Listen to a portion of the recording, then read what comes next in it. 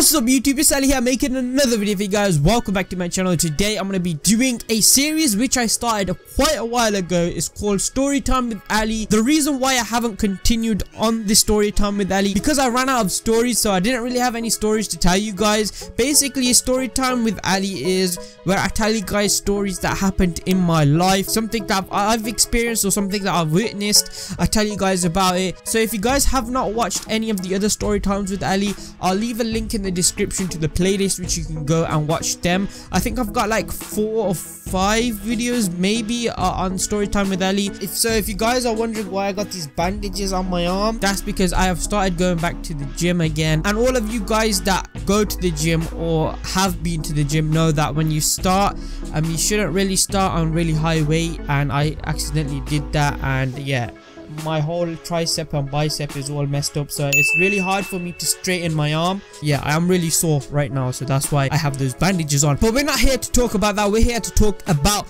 the story that I'm going to tell you guys. So this story is about basically when I went to sleep next to a demon or a ghost, you could say. In Islam they're called jinns, but I don't know what you would call jinns in English. I think they're more demons or ghosts, something like that. Basically, this happened a really long time ago in 2008. And that was when I went to Pakistan for the first time. I was born in Pakistan, but that was the first time going back to Pakistan since I was born. Basically, when I went to Pakistan, I went there first, and then my cousins from the UK went Pakistan also. So while we were there, I decided to stay with my cousins, and my mum would stay with my grandma and grandma, like her mum and dad. So I was staying with my other granddad and grandma, which is my dad's mum and dad. I stayed with that side of the family for a few days. They have family in the countryside, so yeah, we decided to go stay there. Getting there was a mission. It was an absolute mission. We were in this van. I'll put a picture up on the screen as to what type of van it was. It was sort of like a Toyota van.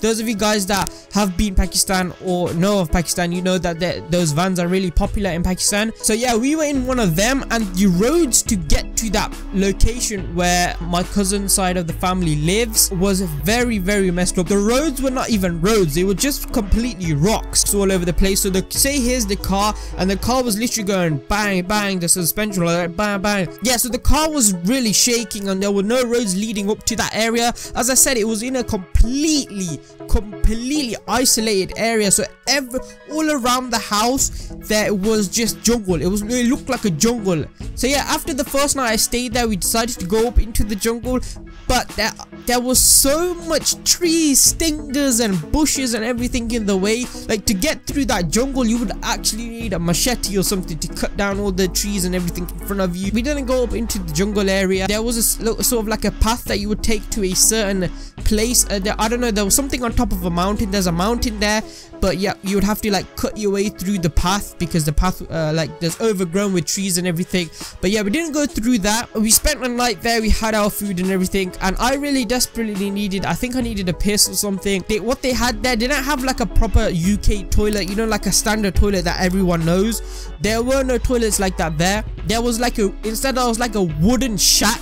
I'll put a picture up onto the screen as to what type of wooden shack I'm talking about. I went to the shack because I needed a piss, and I opened the door. What I was met by was something crazy. All I saw as soon as I opened the door, there were like crickets and all that stuff all over the inside of the toilet. It was nasty, and all I saw was in the corner next to the toilet. I think it was a hole in the ground. You know, obviously Pakistan is a third world country. Basically, there's like a hole in the floor, and you got to squat to take a number 2. Near that area, there was just a frog there, just jumping up and down in one spot. The frog was just staring at me like this.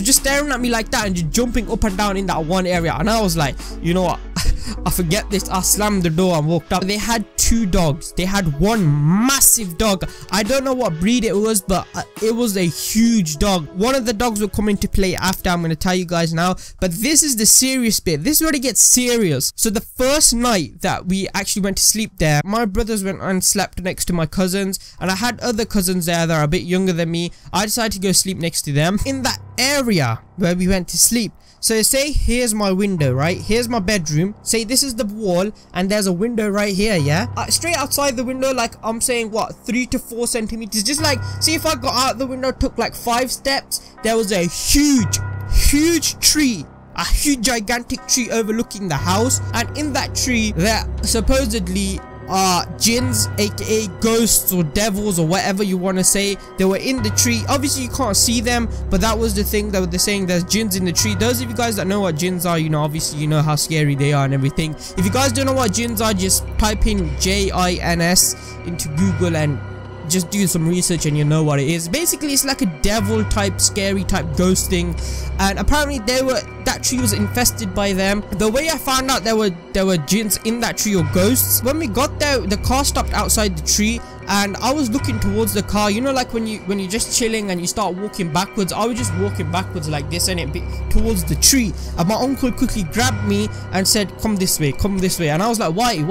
You were just saying just because he didn't want to scare me, he didn't tell me. But then later on we found out, in fact, that tree was infested by jinns, ghosts. Our bed was right in the corner of the room, so straight ahead of it was a window. I slept in the middle between my cousins. If I looked straight up, the window was right there in front of my face. Straight through that window there was that bloody damn crazy tree was there, and it was pitch black. As I said, we were in a rural area where there were no like street lights and stuff like that, so once it got dark it was pitch black. I was so scared.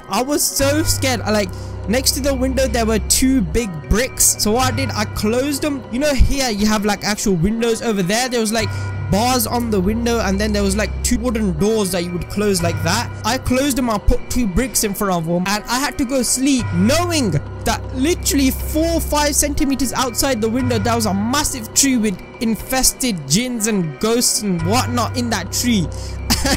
Even though I was in the middle between my cousins, I was still so scared. When I went to sleep, I put the blanket over my head, over my legs, completely like cocooned myself in the blanket, and surprisingly, knowing that there was some demons and stuff outside my window, I actually fell asleep. Surprisingly, I have no idea how it happened, but it was a very scary night, but somehow I managed to fall asleep. But then when I woke up in the morning, I had a stomachache. When I woke up, I was just laying in bed, you know, trying to fight the stomachache, see if it would go away. A few seconds later, while doing that, I heard a noise. Something like I heard a noise like that.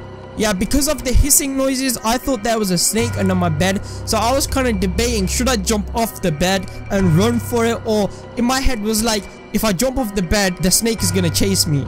And that was going through my head. I had to sit there for a few minutes debating in my head whether I should jump off the bed and make a run for it. And in my head it was like, oh, if I jump off the bed, the snake's gonna catch me. Oh, if he stings me, I'm gonna die, and this is gonna happen to me. I sat there for like a good 20 minutes in my head thinking, should I do it, should I not? I was sweating a lot.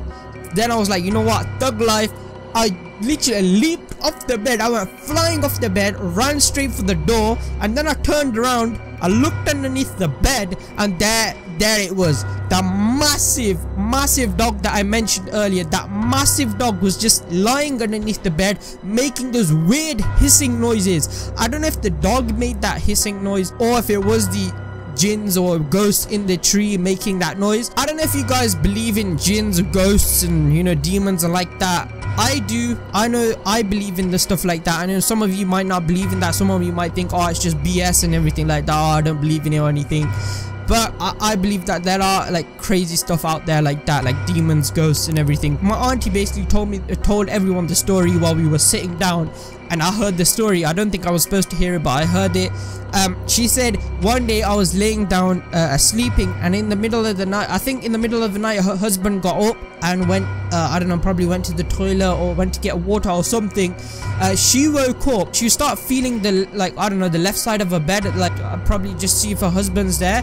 And she was feeling the side of the bed and her husband wasn't there, so she was like, what the hell, where's my husband gone? She woke up and she looked to her left side to see if her husband was there. She said her husband was standing there, just standing, looking at her, just staring at her. She was like saying to him, come down, lay down, go back to sleep, go back to sleep. And then she said, well, she said that her husband was just standing there and just completely vanished in front of her eyes, like expanded and vanished. And I don't know if that's true. I mean, that kind of sounds a bit like stupid, but I don't know if I believe that. I know that back then that shat me up so bad, like I was super scared when I heard that. I don't know if that's true. That, I mean, it doesn't sound true, come on, but who knows. Then she said, yeah, her husband vanished straight in front of her, and she started screaming. And then her husband, like from wherever he was, I think he went to the toilet or something, came running inside the room saying, what happened? And she was like, weren't you just here? Weren't you just straight in front of me? You just vanished straight in front of me. Yeah, and basically that was the scary story that my auntie told everyone while we were there. I can't believe it. I actually spent a night sleeping in an area where there was a tree right outside the house with an infested tree with jinns and ghosts and all that stuff in there. Oh, I'm just so lucky that nothing happened to me. Nothing happened to my family while we were there. And I don't think anyone experienced anything weird while we were there. Luckily, we did not. Tell me down below, have you guys experienced anything like that? Have you slept in a haunted house or done something crazy like that, or been near a haunted place or a haunted object or something like that? Tell me down below. And also tell me down below, do you guys believe in like these demons, ghosts, jinns and stuff like this? Do you guys believe in stuff like that? Tell me if you do, tell me down below, and if you don't, tell me down below, because I want to get sort of a discussion going on as to do you believe it or do you not. But anyway guys, I'm gonna end the story time with Ali here. I hope you guys enjoyed this story. If you did, please leave a like, comment, subscribe, and I'll see you in my next video. Thanks for watching.